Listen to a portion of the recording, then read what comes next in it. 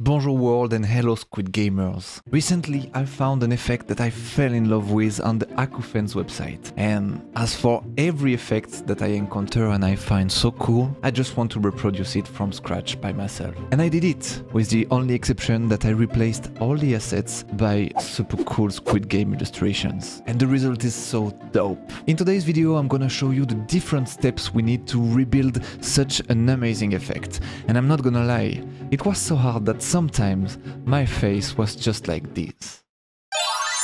The source code will be added to the description if we reach 200 likes, so make sure to support me if you want more videos like this and a GitHub access to the code. Thank you very much. As usual, before starting to code something, you better have to analyze it very well. Here are the features we needed to code to make this effect alive. A list of images that can infinitely scroll, rotating from left to right and right to left like a pendulum in function of the scroll, images taking 20% of the screen more or less, zoom and dezoom, duplicate the effect for the side column, and handle the side column's translations. Looking at this list, my honest estimation was 30 minutes for the first point, 30 minutes for the second one, and 2 hours for the rest.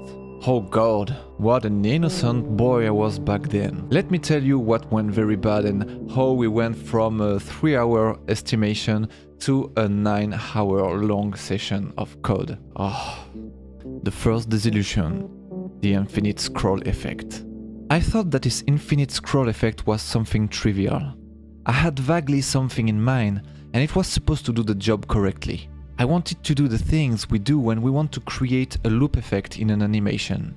For this kind of trick, we usually just duplicate the object one time before and one time after, so that you can recycle the object at the beginning when it goes outside of the screen. This was my main idea and in theory it was not bad, but in practice it was not working. I mean, not working very well. The thing was doing what I wanted and the group of images leaving the screen was recycled and repositioned just after the group of images in the screen, but with a small gap that was not supposed to be there. A gap that I was totally unable to explain. Usually when something doesn't do exactly what I want, I understand why the code behaves differently, and I can then correct it pretty easily to make it work as I intended. As a computer dresser, I can bend the wheel of my computer to do what I want. Yeah! This time I couldn't. For 1.5 hours, I tried so hard to understand why my code was not behaving the right way, and the chat was also helping me, but no one could find the right explanation. And I was so pissed off by this mystery that I could not manage to change my strategy and try a different approach. Fortunately for me, Nebrob, a super cool and talented French web creative developer, was hanging out in the chat. He asked me to do a share screen so he can show me how he implemented this infinite scroll effect. The solution was very smart, but so different from mine. In fact, I was trying to move the whole block of the images, while he was instead more focused on moving every image individually. It's better in this way because more efficient for the browser and also it avoids you duplicating content, and it's always cool to avoid duplicating content. I could have found this approach by myself if I had not been too far involved with my own solution. If I had been off stream, I would have needed to walk outside and come up with this different solution. Here Nebrob saved us from a walk. Thanks mate. But if my belly get bigger, it will be because of you. I have to confess, when it finally works after so long, you are so damn happy and you understand also why this infinite scroll was in the end not that trivial. It becomes even juicier when you had some easing in the scroll to smooth the whole experience. Oh my god. So instead of 20 minutes, this effect cost me a whole Saturday morning and a lot of frustration. Shit happens sometimes. Fortunately for us, it was the last problematic feature of this project, right? Right? Oh no.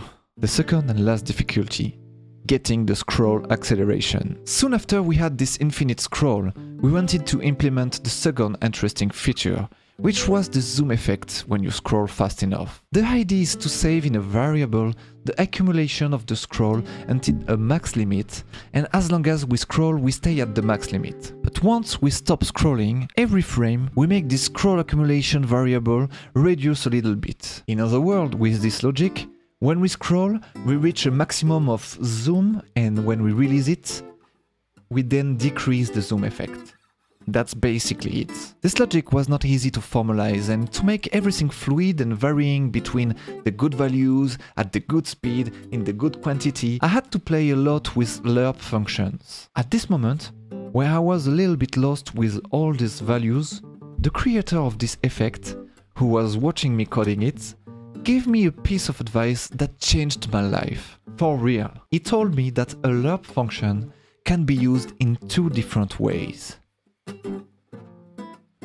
Mind-blowing. Either to go smoothly from a value to another one, which was the only way I used it, or you can also use it to go from a minimum to a maximum value following the easing curves you want. This is a little bit complex to understand and to explain in this video, but learning to record this effect made me for sure a better developer with a new set of super tools. With this done, we had the 2 most complicated features of this effect. Super exhausting, but super fulfilling too. Now I am happy to announce you that with all the values we have struggled to compute, we can finish this effect without any new complications. Do you believe me? It was my thought, and this time I confirmed it super quickly when, in 2 more hours, we finished entirely this effect. Adding the rotation of the main column, the 2 twins duplicate columns, going in the opposite direction, and the translation effect of the 2 columns. Basically, all of these other features were relying on this zoom quantity computation and the infinite scroll. And we did it! Oh my god! It was the most complicated effect I dared to record on stream. And on stream, add shitloads of complexity. You can trust me for this. A good opportunity for you to see me struggling a lot. And I have the sensation that you like seeing me struggling a lot. So many viewers, so many new followers and subscribers during this live. We beat every record. Thank you very much for this. And all of these new followers keep watching me now streaming my new project, which is rebuilding the Apple new MacBook Pro. And this is such a funny project. We decided to rebuild it from scratch without using any framework or library. Just pure HTML, CSS and JavaScript. Follow me on Twitch if you want to see this. Thank you all for your help and support in the chat.